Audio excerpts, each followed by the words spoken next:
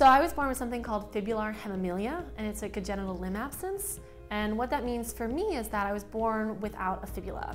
And so there's a variety of different, manifestations of the congenital limb absence.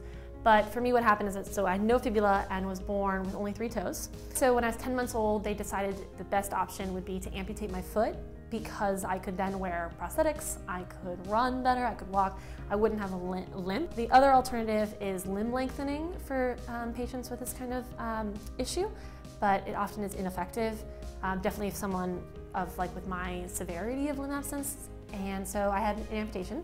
From an early age, my parents pushed me to do whatever I wanted to do, regardless of whether it was academic or physical.